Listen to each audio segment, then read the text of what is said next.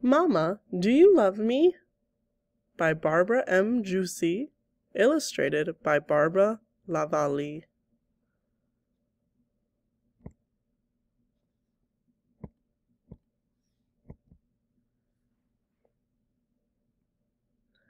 Mama, Do You Love Me? By Barbara M. Juicy, illustrated by Barbara Lavallee. Mama, do you love me? Yes, I do, dear one. How much? I love you more than the raven loves his treasure, more than the dog loves his tail, more than the whale loves his spout.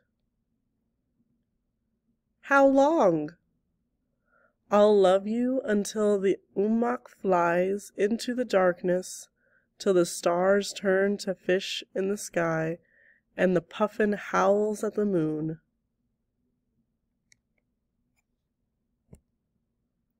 Mama, what if I carried our eggs, our ptarmigan eggs? And I tried to be careful, and I tried to walk slowly, but I fell, and the eggs broke. Then I would be sorry, but still I would love you. What if I put salmon in your parka, ermine in your mittens, and lemmings in your mukluks? Then I would be angry. What if I threw water on our lamp? Then, dear one, I would be very angry, but still I would love you. What if I ran away? Then I would be worried. What if I stayed away and sang with the wolves and slept in a cave? Then, dear one, I would be very sad, but still I would love you. What if I turned into a musk ox? Then I would be surprised. What if I turned into a walrus? Then I would be surprised and a little scared. What if I turned into a polar bear, and I was the meanest bear you ever saw, and I had sharp, shiny teeth, and I chased you into your tent and you cried? Then I would be very surprised and very scared, but still, inside the bear, you would be you, and I would love you. I will love you forever and for always, because you are my dear one.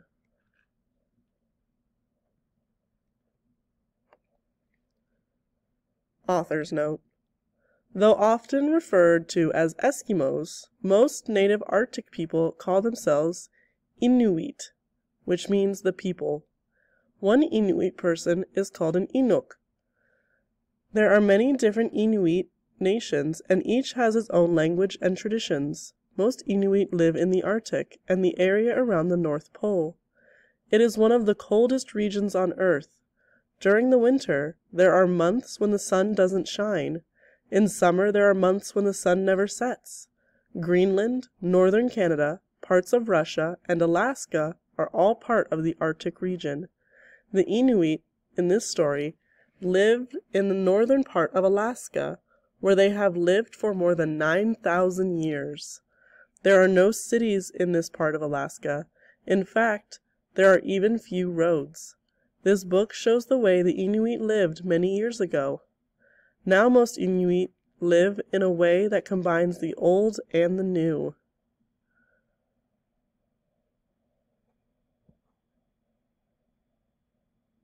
Important animals, symbols, and traditions. The dog is traditionally, the Inuit depended on the dog sleds to travel. Now many Inuit use snowmobiles as well. Ermine. This is the most widely used name for the short-tailed weasel. In the winter, its fur turns white except for a black tip on its tail. This is when it's called an ermine. Igloo. This is the Inuit word for house. Because wood isn't available in many parts of the Arctic, there isn't enough sunlight for trees to grow, Some Inuit build their homes out of snow. We call these homes igloos. The Alaska Inuit, however, generally use snow igloos as temporary hunting shelters. They build winter dugouts of whalebone, driftwood, and sod. In the summer, they live in tents. Many Inuit, however, now live in modern houses. Lamp. The lamp in an Inuit home was never left untended because it was such a vital part of daily survival. It was used to heat the home, melt snow for drinking water, dry clothing, and cook food. Lamps were carved out of soft stone and filled with oil from whale blubber and a wick of dried moss. Lemming. There are many of these mouse-like creatures in the Arctic. They live in tunnels beneath the earth and snow, where it is much warmer than above ground. In the winter, their coats turn from brown to white. They are the only rodent whose fur changes color. Masks. Inuit believed that the medicine man could talk to the spirits. To do that, he would wear a different mask for different ceremonies. Inuit artists still make the masks today, but they are usually for decoration, not for ceremonial use. Mitten. If an Inuk needs to rest, he does not have shelter, he takes off his mittens and sits on them. Mukluk. These Inuit boots are made with fur. Traditionally they were lined with moss, but today they are lined with felt. Muskox. Musk oxen are prehistoric animals dating from the last ice age. Like cattle, they graze in small herds. In the spring, they shed their winter underfur, which is then gathered to make sweaters and other clothes. Parka. This familiar hooded jacket was first worn in the Arctic. A woman's parka has extra room in the back for her baby. Polar bear. These are the largest of all bears. They live on huge islands of ice in the far north where they blend in with white landscape. Nanook is the Inuit name. The polar bear is the most dangerous animal in the Arctic. Ptarmigan. These birds are found all across Alaska. They are snow white in the winter and they have feathered feet to protect them from the cold. They lay one egg every 7 days, and these eggs are treasured food for the Inuit. There are 3 varieties of ptarmigan: the willow ptarmigan, the rock ptarmigan, and the white-tailed ptarmigan. The willow ptarmigan is the state bird of Alaska. Puffin. These colorful birds are found on the west coast of Alaska, on the east coast of Canada, and in Greenland. They live on the sea and on cliffs that rise from the sea. They are not very good flyers. Their landings are so bumpy they can only land on water or soft grass. But they can fly very well underwater, where they use their wings as paddles. In the winter, their beaks change from bright orange to a duller grayish orange. Ravens. Known in many places as crows, Inuit call these familiar birds ravens. Found in folk tales throughout the world, ravens play a particularly important part in the Inuit culture because Inuit believe that after death, people return as ravens. It is considered bad luck to kill a raven. Ravens are the most common year-round bird found in the Arctic. Salmon.